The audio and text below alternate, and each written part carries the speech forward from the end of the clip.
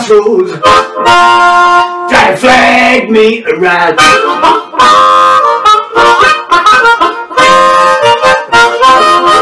Nobody seemed to know me. Everybody passed me by.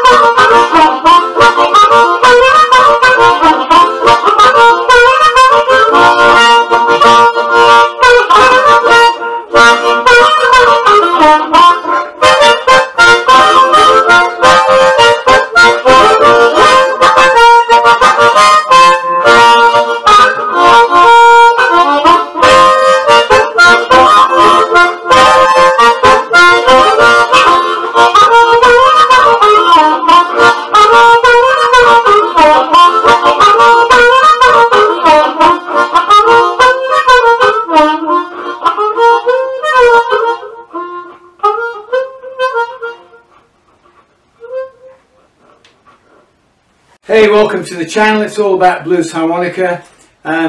Today I'm going to look at Crossroads by Robert Johnson, blues tune. Great Robert Johnson, of course, died very, very young from way back when. And I've said many times before, with him it's all about playing everything at the same time. That's what made him the genius. Okay, so it's a standard blues tune. You can play it 1,000 billion different ways. This is the way I do it. I notice on the net that some guy takes like a riff from, say, a rock band, and then everybody else seems to jump on that one bandwagon. And of course, you need to be taking the ideas and then doing your own thing with it, doing your own way.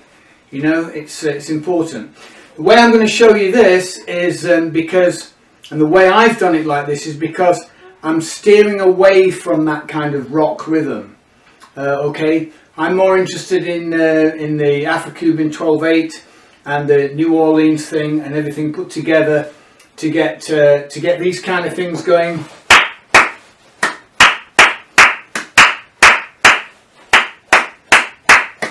Then you've got the 1 2 3 4 5 6 1 2 3 4 5 6, and then you've got the 1 2 3 1 2 3 1 2 3 1 2 3. I'll take the middle one out. So you get a good blues drummer or jazz drummer, the blues drummer, they're playing these two to create this shuffle, and they put the two together. The idea behind it is so that when you come to solo, you can go anywhere you want. You're not cut into a rock pattern. You have the freedom to play in 2/4 and to play into 6/8 and 12/8. You can shift the time, and then you can improvise along those lines, and you can take it just about anywhere you'd wish to go. And you can be driven by the percussion at the back, or you can lead it.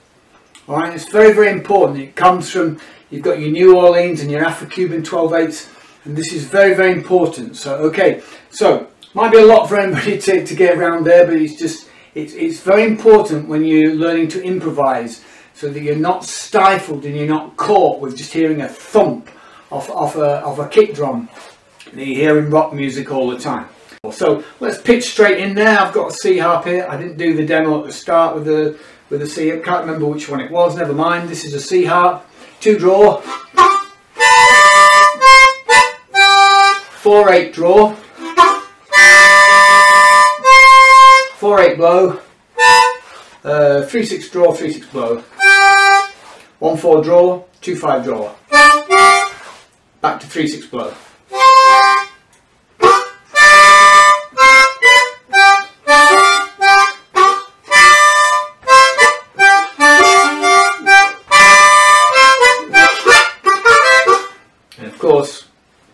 We'll change it all the time. If you listen to people like John the Hooker and all these guys, these great blues players, even when they're playing something, the same tune night after night after night, they'll approach it and come in differently every single time.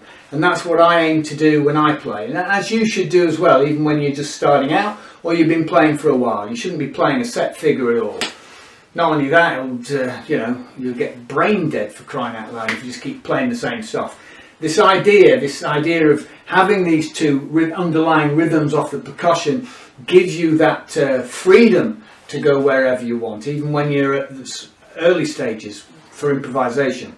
Okay, so we've got that, and then what I did, I put this.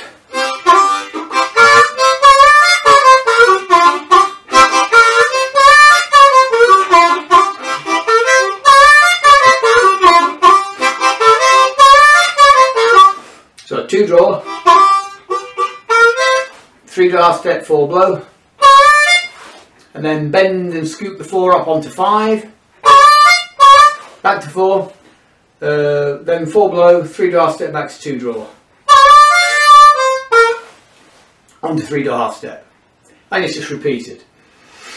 If you play that a lot and do that an awful lot, you'll start getting your own nuances and your own lines on it and all the rest of it. Okay, and it's all about, we're all trying to get bam bam bam bam bam bam bam bam bam bam bam bam bam bam bam. You could die, you could die, you could die, you could die. 1 2 3 4 1 2 1 2 3 4 5 6 1 2 3 4. So we're trying to get this idea going to give you the differences. Okay, now we move on to a forward chord change. Now with Robert Johnson, he doesn't actually, he just plays dead straight on 4 measures. As bog standard as you want in his actual approach, but most guitar players, particularly resonator players and guys like that, will shoot into the 4 chord and they'll sing on the 4 chord and they'll play pretty straight. They'll have been playing figures over the first 4 measures. So when we go into the 4 chord here, I'm going 4/8 blow, and I'm putting a little almost like a bell rhythm pattern of percussion there. You can just play it like that, but if the more you listen to percussion,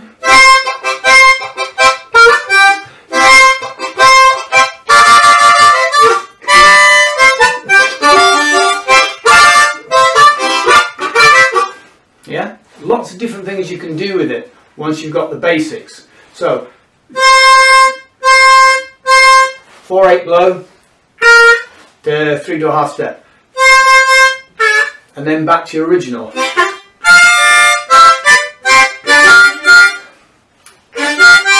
Okay, one more change. Now you can play up here, which I didn't do at the start. I wish I had done, because it just sounds good up there, but the first time you ever do it through, it sounds better and more in line if you put it down here. So 1/4 draw, 1/4 blow, 1/4 draw, 2/5 draw, 1/4 draw. And go to your 4 chord. And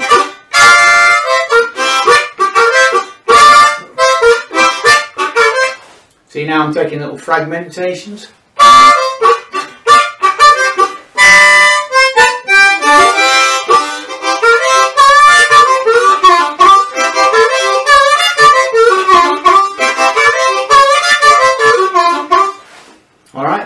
See that? And then we've got all that rhythm going. Then that gives you a platform for you to aim at when you're going to start improvising. And it opens you up to do just about anything. Okay, I hope that helped some people. I hope you enjoyed that. It's different. It's not been the way that perhaps you've seen on the net already. Something different, and then you can find something different from it. Crossroads, as I said before, has a lot of different forms and meanings as well. Okay, you can get me for lessons on Harpo the Healer Wicks if you want a full in-depth thing on this.